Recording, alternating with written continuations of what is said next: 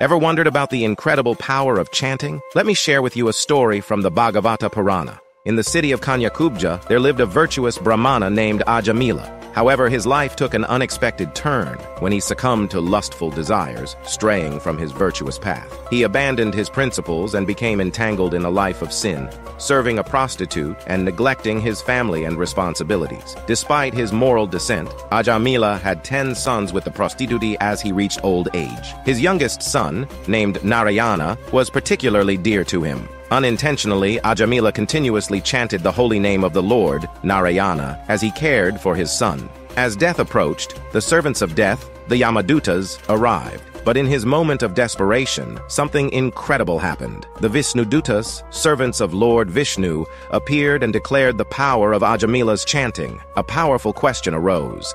Can sincere devotion override a life of sin?